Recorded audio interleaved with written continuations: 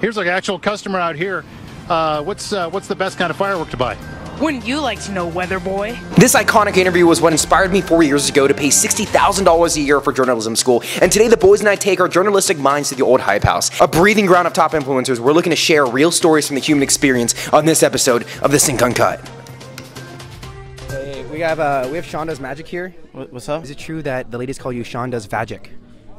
I met a girl who was like, I met Sean the other day, dude. I don't even call him Shonda's Magic. I call him Shonda's Vagic. Who told you that? Who told you that, bro? Who told you that? John, this Vagic is trying to leave me. Do not. Hey, yep. Sean, you don't know. I don't know. We want you to rate me and Berkeley. Yeah. I'm a good examiner. Yeah, you gotta do it like a 10 around. 7. 7. Okay. 7. 10. Don't ice in the veins. Ice in the veins. Don't mess with the boy. TikTok right there. Are you making a TikTok?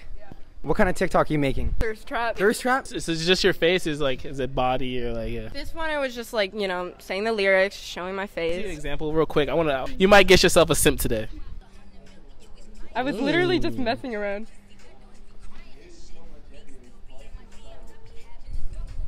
And then It looks like Kai needs to put his boner away. That's not chill. That's not Chris. That's Jesus.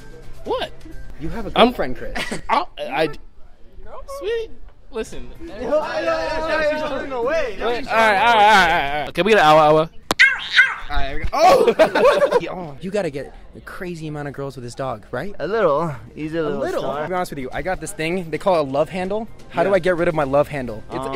It's really annoying. It's been there for 20 years. Because I've had situations where girls have I've been intimate and they touch my belly and then they leave. They leave. They fucking leave, bro. It's rough. It's sad. Yeah, it is. Okay, let's compare it. Who's more ripped?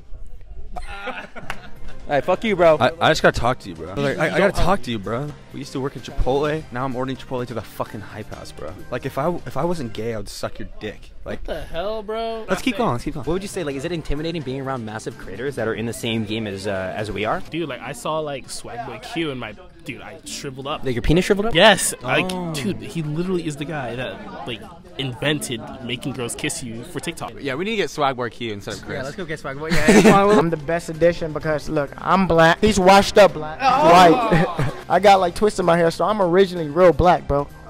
He's rocking a fro, bro. Look, hold on, bro. I'm not to make fun of you, bro, but where's the fade, bro?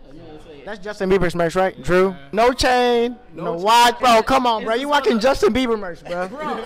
And no fade, bro. This is a white man. This is a white man in a black body, bro. Listen. I haven't gotten better black. I'm striving for black excellence. Soon. You look familiar, on a show. You're like a famous actor.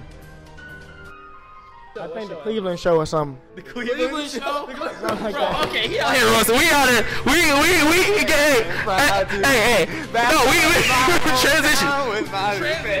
transition. Transition.